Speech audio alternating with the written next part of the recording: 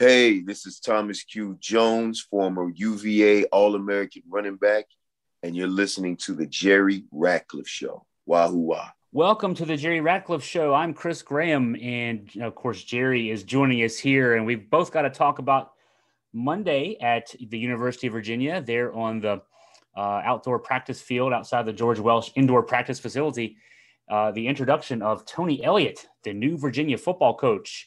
Lots of alums, lots of donors, lots of players. We've got to talk to just about everybody, it seems like, between Jerry and me and Scott German, our colleague. We covered a lot of bases there, and we're going to discuss kind of what we heard and saw and everything else yesterday. Jerry, welcome. And what a day it was yesterday for UVA athletics.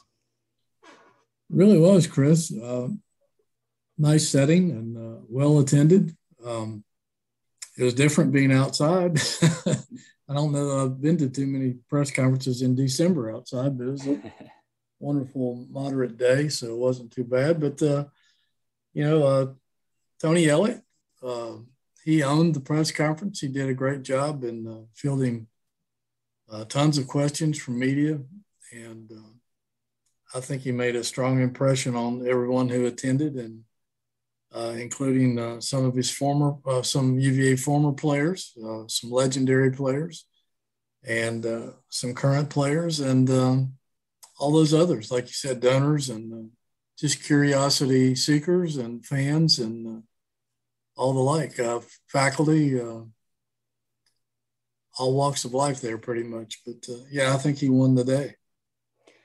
And it shouldn't be lost on anybody. If you watched from home, either live or afterwards from the ACC network feed or on Facebook or anything else, because we were outside, it was, I don't think this was part of the planning on the behalf of Virginia Athletics, but we were on the location, basically the site where the new football operations center will be located in a few years when that finally gets built and then operational. So, in a way, that was quite fitting that we were there. The Board of Visitors voting last week to approve a withdrawal of $10.3 million, I think it was, from a capital fund to allow for the planning to go ahead and move ahead in 2022. Ground should be broken on that. So, so we were sitting on the site of the new football ops center as the coach that will, lead those teams in a couple of years into that ops center takes over. What were your impressions, Jerry? First off, we were both there, one row apart, as we were staring into the sun for a while there, trying to get a glimpse of Coach Elliott. But what were your impressions? You've covered quite a few of these, not just for football, but for UVA basketball, other sports as well. What were your impressions of how Tony Elliott was yesterday, and maybe first thoughts as to what kind of coach he might be? Yeah, you're right. I've been to so many of these, I can't count them. Not just UVA, but Virginia Tech and Duke and North Carolina and NC State and Wake Forest. So a lot of these under the bridge. But I thought he did had all the right answers, really. Obviously, he's thought about all these things, and I think he was very transparent and very honest with all the questions that were posed to him, just a myriad of topics from, how he's going to recruit to, why this job and not Auburn or Tennessee or some of the others that he's been offered in the past, and how he's going to build his staff, being a first-time head coach. Just about everything, facilities, family, talking with Carla. I didn't see anything that he answered that would raise an eyebrow, to tell you the truth. So I thought he owned the day and gave people everything that the right answers of what they wanted to hear. And I was particularly impressed with the fact that he said he sat down 3 years ago and kind of wrote down what kind of football job he would like to have. and it struck me that it was one from a school that stressed academics and wanted to win the right way and wouldn't sacrifice its values to win football games. And so I think I'm sure that's the answer that every Virginia fan and university employee wanted to hear. Yeah, he's a guy. I mean, I'm sure some folks would say he comes from Clemson, and Clemson has won for so long. Of course, when he got there in 2011 as a coach, he played there late 90s, early 2000s. But when he got there as a coach, Clemson was coming off a 6-7 season, so they weren't yet Clemson when he got there. But certainly 6 playoff appearances in a row, the streak breaking this year. He was the play caller in all of those playoff appearances, play caller in 4 national championship games, 2 championship wins by Clemson. You would think, hey, this guy, he's here to bring big time football, but what you hear from him, as you said, Jerry, he's a guy that he wants to play winning football, but he wants to do it the right way. And I'm sure there may have been some Virginia fans, alums who might have said to themselves before they heard him talk yesterday, I wonder how this guy's going to fit in. He comes from Clemson. Is a Clemson guy going to fit into Virginia? And the answer is he very much fits into Virginia, more so than you would have expected, which was a surprise to me as well. Yeah, he stressed that, I don't want to make Virginia another Clemson. I want to make Virginia the best that Virginia can be. And that spoke volumes, because there's a wide divide between Clemson football and Virginia football. And Clemson, like you said, the record they have over the past decade is remarkable. They have the top football facilities probably in the entire country. They have tradition, winning tradition, huge winning tradition. They have top 5 recruiting classes every year. So I don't think Virginia can be another Clemson. I think they're capable of winning the ACC championship in certain years, but to be one of the major football factories in the country, I don't think that's what Virginia is or really ever will be. But I think they can be a very good winning program and on certain years play for championships of some sort. And I think that's what he's here for. Looking for a great dining experience in Charlottesville? Look no further than the Aberdeen Barn. The barn has been family owned and operated since 1965, with Terry and Angela providing great atmosphere and mouth-watering food at Virginia's big-time steakhouse. Enjoy the fine dining or relax in the Sportsman's Bar, a fantastic place to wind down and socialize, surrounded by flat-screen televisions tuned to the latest sporting events. You never know who you might bump into at the Aberdeen Barn, where all the greatest Cavaliers have dined over the decades and keep coming back for the delicious menu and good times. Check it out online at aberdeenbarn.com or call 434-296-4630. Blue Ridge Bank is the proud sponsor of the Jerry Ratcliffe Show and JerryRatcliffe.com. Founded in 1893, Blue Ridge Bank has more than a century of customer-based service, but is forward-thinking and features digital banking free and available 24/7. CEO Brian Plum and his team are strong supporters of UVA athletics. And check this out. Blue Ridge Bank is home of the $100,000 jackpot drawing to one lucky customer every year. How can you beat that? Banking smarter, simplified. Blue Ridge Bank's mission is strong customer service. Make Blue Ridge Bank your bank today. Visit mybrb.com for more information. Didn't talk a lot of X's and O's. And I say that, I should probably say I don't think he talked any X's and O's. He was asked about his offensive philosophy, defensive philosophy. He kind of went over that really quickly. He was asked about staff hires, and he's not going to rush that process, he said. So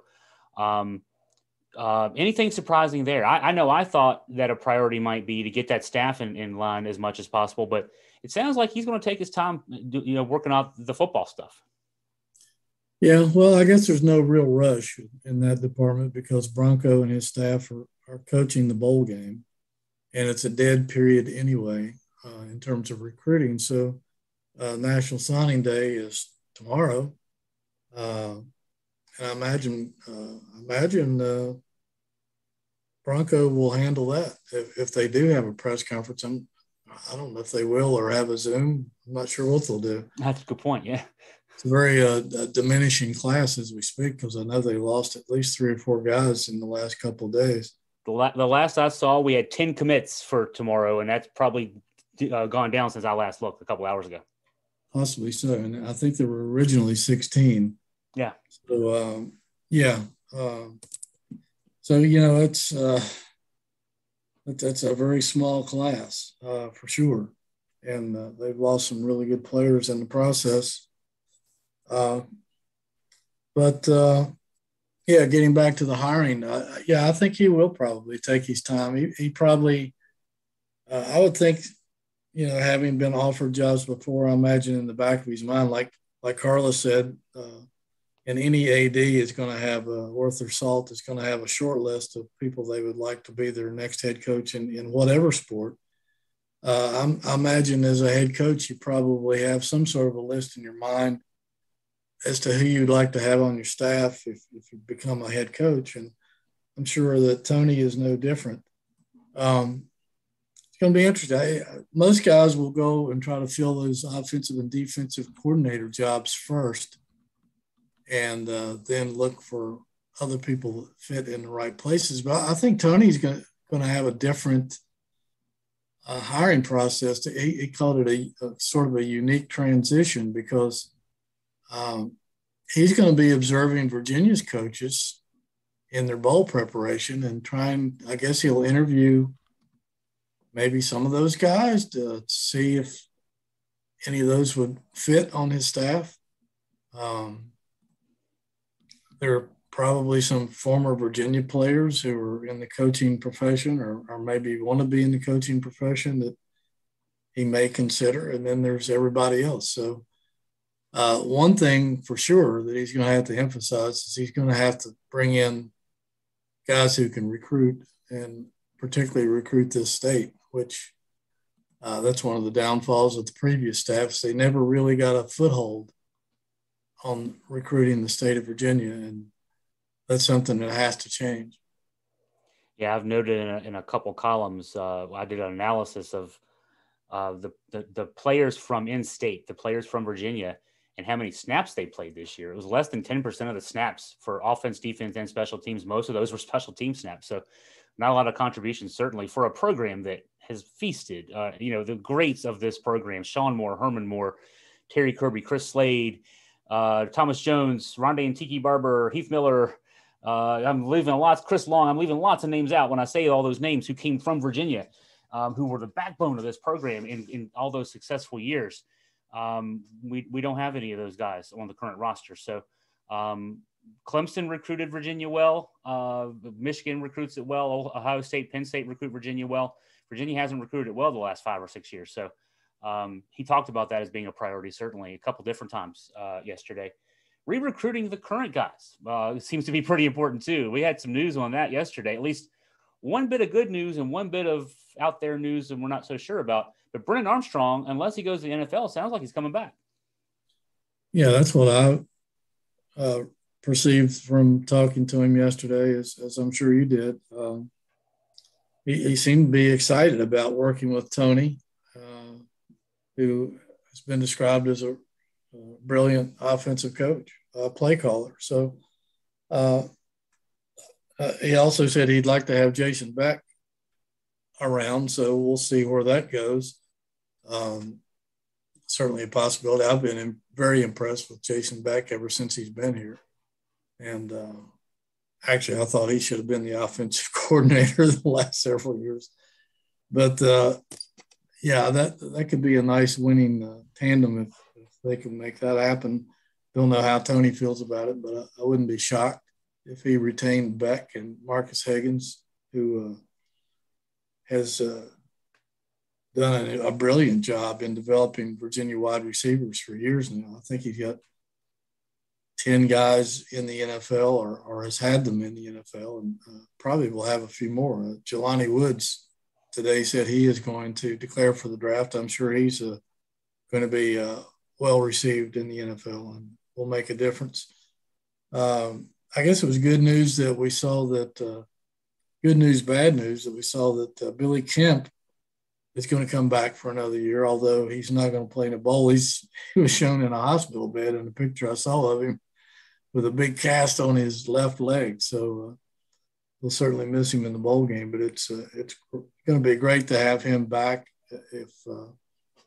if Wicks and some of these other guys come back as well. And we talked to Lavelle Davis yesterday. He's looking forward to next season. He's not going to play in the bowl game either.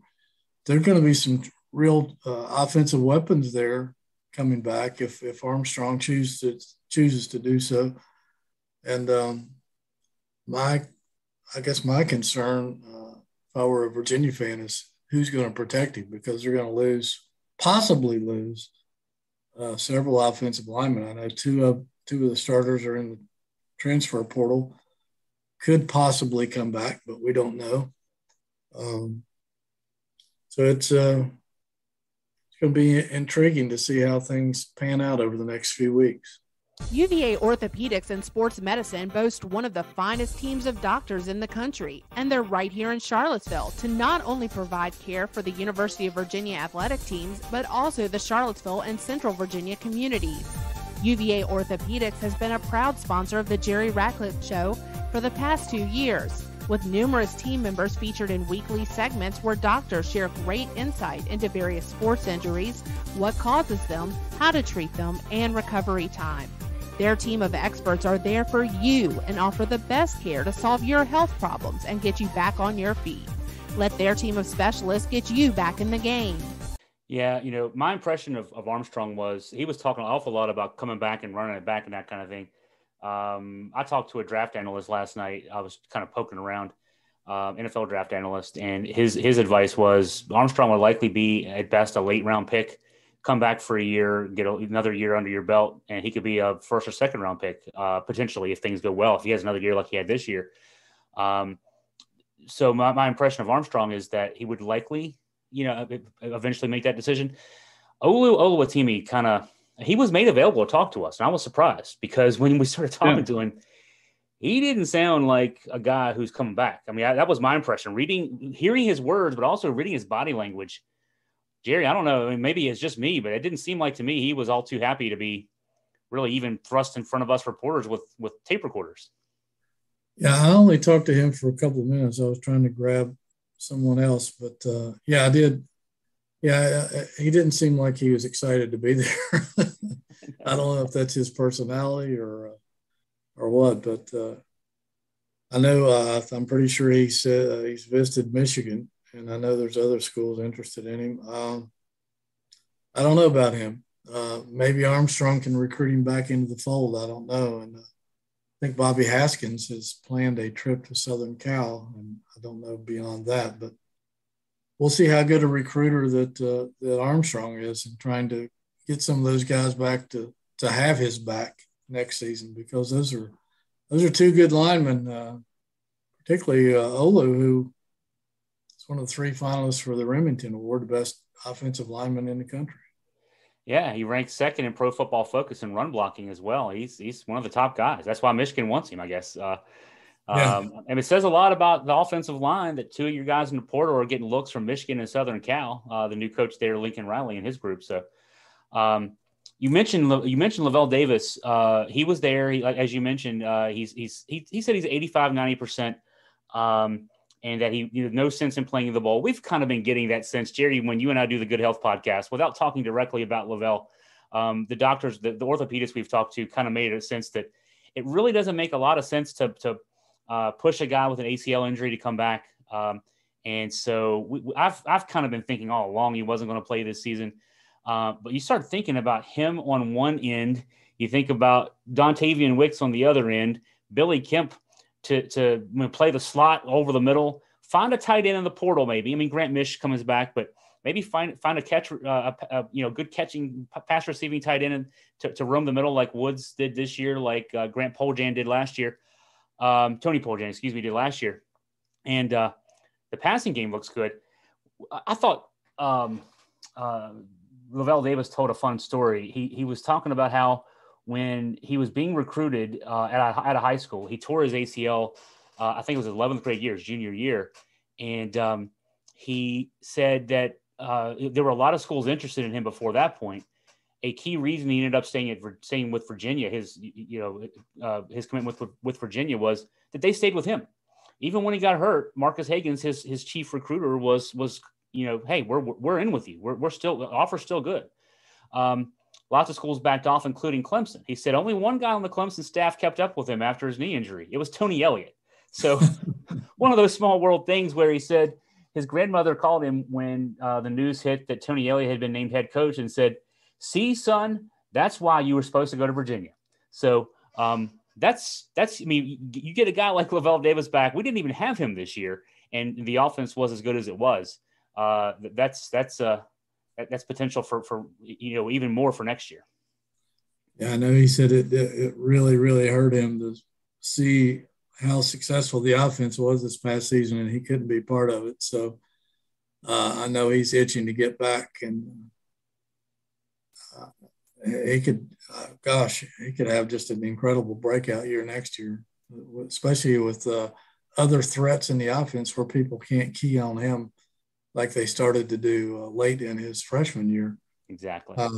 So, yeah, that's going to be fun to see. And, I agree with you about Armstrong coming back for a year. It could help himself, kind of like Kenny Pickett did this year, because even Pitt didn't think he would come back for an extra year. And look what it did for his game. He's probably going to be the first quarterback taken. Yeah. And his numbers, I don't think, were as good as Armstrong's were this year. So That's right. that could be a big deal for sure.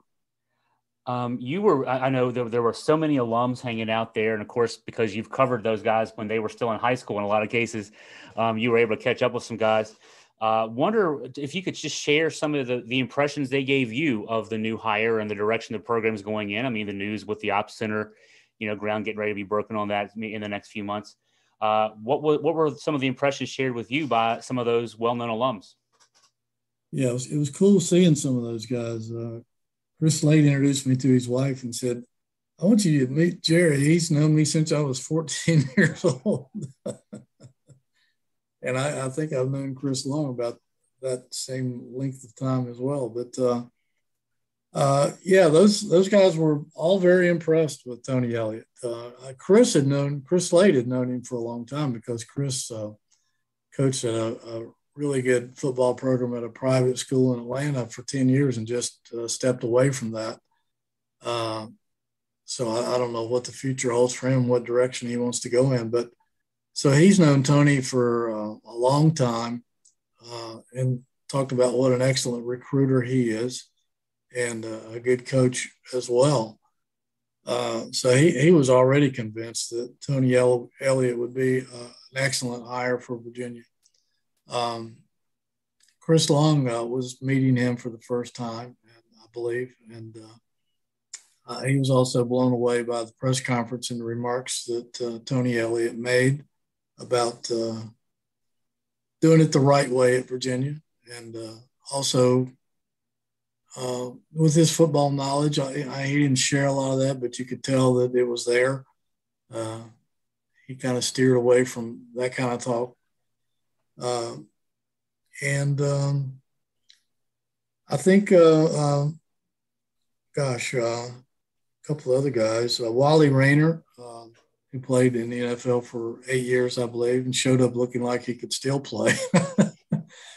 I've always been impressed with Rayner's intensity. He was talking yesterday about how he would love to see Tony Elliott bring in some defensive guys that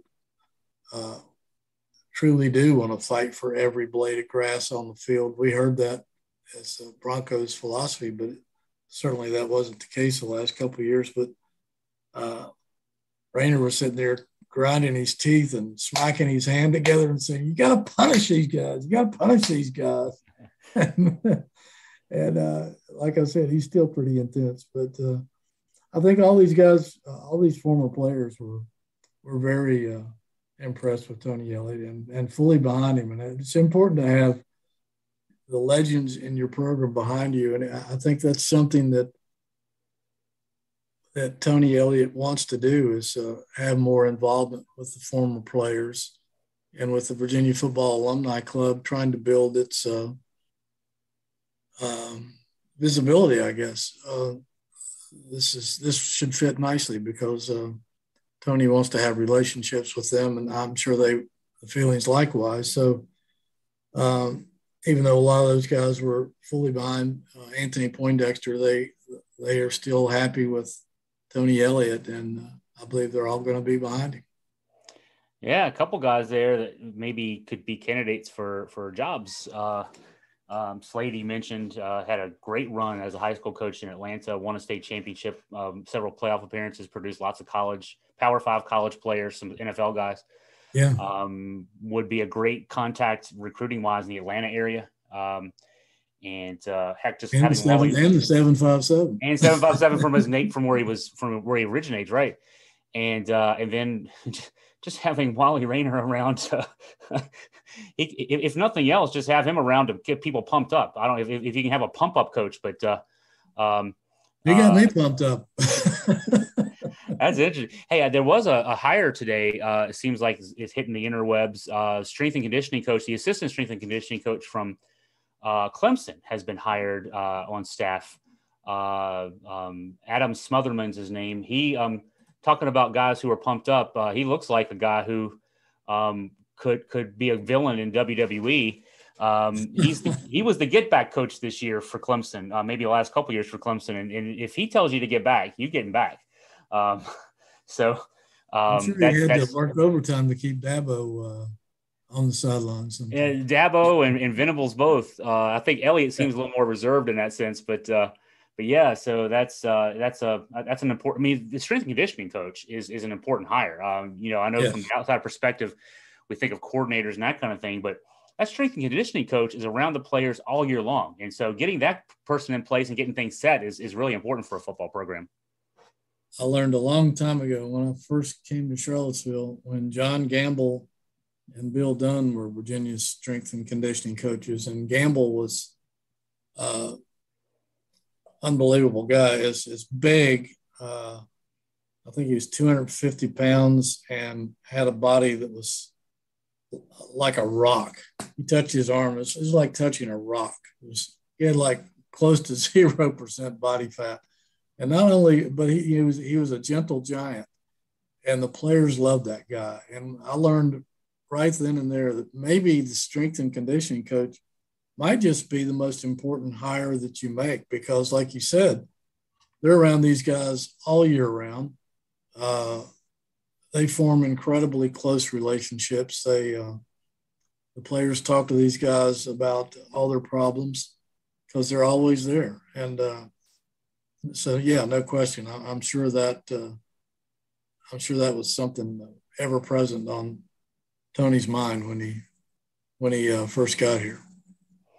Clemson. I mean, I don't feel sorry for Clemson in any way, shape, or form, but they also lost their assistant to us. They lost their head strength and conditioning coach to Oklahoma, which is where Brent Venables went to be the new head coach. So Dabo, he's got some replacing to do, and I know it's pointless probably at this point to speculate on staff hires from outside, but Tony Elliott may end up hitting up some of his guys that he had under him on the offensive staff at Clemson, at least give them an offer or at least a thought as to if they want to make the move to Charlottesville. I think the Venables will do the same thing out in Oklahoma. Virginia gets stronger, and Clemson, I don't know if they're getting weaker, but Dabo's got some work. Plus the athletics director is gone too. Dabo's got some work to do this offseason. Yeah, it's. I wondered when that was going to happen, because it's been happening to Alabama for years now, where they lose their coordinators almost annually to become head coaches, and so you knew it had to happen to Clemson at some point, just like it does any team that regularly makes playoff appearances, and because you figure those guys know how to win and know how to coach and know how to recruit and know how to build a championship program, because they've seen it from the inside out. So, it had to happen sometime. And Dabo does have some work cut out, but I'm sure he'll he'll find a way. He's got a lot of contacts in the coaching world for sure. And a lot of people would love to coach at Clemson. That's right. That's right. Hey, I know it doesn't matter when you're hiring a football coach, but the personal story, we haven't touched on that in the podcast. The personal story of Tony Elliott is so amazing. He was homeless for a time as a child. His mother died when he was 9, died in a car accident. He was in the car. He and his sister were in the car. He ends up walking on at Clemson. He gets his degree from there, works as an industrial engineer for a couple of years, goes into coaching. And then, we get to meet his family yesterday, and what an adorable family. My goodness, his wife, he's got an industrial engineering degree, and he is by far the second most qualified person in that family. His wife is a PhD in nursing. She's been teaching as a professor in college for 10 years, nurse practitioner. And then those 2 kids, Ace and AJ, in some ways, this is central casting for a football coach and family. They're just, it's a TV movie made to be waiting to be made. Yeah, I was very impressed with this family, and cute little kids. I've seen videos of them meeting Bronco and Tony Bennett on Twitter today and last night, and just incredibly well-behaved kids, and you can tell they came from a good upbringing by Tamika and Tony, and they'll be fun to have around Charlottesville for sure. And of course, I think according to Tony, that having a Target store here could have been a deal breaker if Virginia didn't have one. I guess one of his sons, I don't know if it was, I think it was AJ, was big into Target for some reason. He also noted the presence of 3 Chick-fil-A's. Yes. My wife and I, when we were leaving, said, "Hey, don't forget Popeyes." And there's also the Raising Cane's. We've got the fast food chicken covered in Charlottesville. We call that Chicken Alley. It's here. Chicken Alley, yeah. Zaxby's right down the road. Zaxby's down the road, yeah. You can't drive through there without wanting to get some KFC also.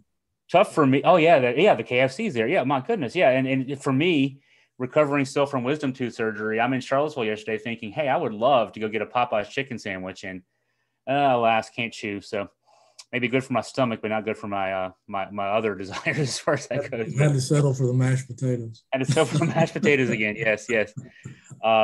So Virginia's got a coach, and the news doesn't stop. Tomorrow's signing day, Jerry. I'm with you. Don't know what we look forward to in terms of how Virginia approaches this from a media perspective. We're used to having a presser of some sort with Coach Mendenhall. Don't know if it'll be him or Tony Elliott. Don't know if they'll do anything at all. We, of course, will be waiting for news on the coaching hires, the assistant hires. You and I both, Jerry, will be looking at the transfer portal and trying to update that several times a day if we need to. We hope we don't need to. Then there's better hope that they're bringing some people in out of the transfer portal. That's right. We'll be looking for that positive. And then there's also still a football game to play. Lost in all this is there's still actually a bowl game to play in a couple weeks. Yeah, I don't think there's ever been a bowl game as overshadowed as this one is because of all the things that have happened over the past week. But maybe when George left and they were playing in Hawaii, because there weren't many Virginia fans going to that game anyway. And they were in the midst of a coaching search. That's the only Virginia Bowl game I have not attended because of the coaching search. But we sent someone else out there to do that. And I think this game will be somewhat overshadowed because of all the goings on. So you sent someone else to Hawaii? I did. Who was? I've kicked myself in the, several times ever since then. I did that for a basketball tournament too once. I sent Rob Daniels to cover one of the tournaments out there, and so I've had 3 or 4 chances to go to Hawaii and cover games, and I've sent someone else each time, and I still haven't been to Hawaii. It's hurting me to smile, but I'm smiling, and because you couldn't have sent them to Boston, you couldn't have sent them to Detroit for whatever game, or Boise, I guess we played in a game out there, but you had to send them to Hawaii. Your news instincts outweigh your personal desires to see Hawaii. So that says a lot about your journalism, but not as much about your travel sense. I was a good boss. You're a good boss. There you go. Those guys send me Christmas cards every year because of that. They better. If not, then somebody needs to get on them. That's well, Jerry, any other thoughts as we maybe get ready to wrap up here, talking about the Tony Elliott introduction from Monday? I don't think so. I think we've covered most of it. It's just a matter now of sitting back and watching things transpire and how he handles his business. And I'm sure Virginia fans all over the country are anxious to see what develops, and as we are. And it should be a fun time, exciting time to see who he brings on board and what these guys, how they'll gel into a unit and try to take Virginia out of the doldrums it's in right now and up to another level. As my last thoughts would be, I wrote this in my lead to my main story yesterday. New football coach day is always a fun day. He hasn't lost to Virginia Tech yet, so exactly. He hasn't offended any major, big time donors yet. So new coach day is a day of promise, and it was literally a sunny, unseasonably warm day, and lots of smiling faces there yesterday. The work gets to next few weeks, and then after the bowl game really gets into overdrive. But Virginia's got a new coach. His name is Tony Elliott. And go to jerryratcliffe.com, AugustaFreePress.com for the latest on new coaching hires, new transfer portal news, guys coming in. We'll tell you about the guys maybe leaving too, but we'll really tell you about the guys coming in and recruiting news and more. So for Jerry Ratcliffe, I'm Chris Graham signing off. Everyone have a great day. Thank you for listening to the Jerry Ratcliffe Show. Get the latest on the Who's, basketball, football, and more online at jerryratcliffe.com or at AugustaFreePress.com.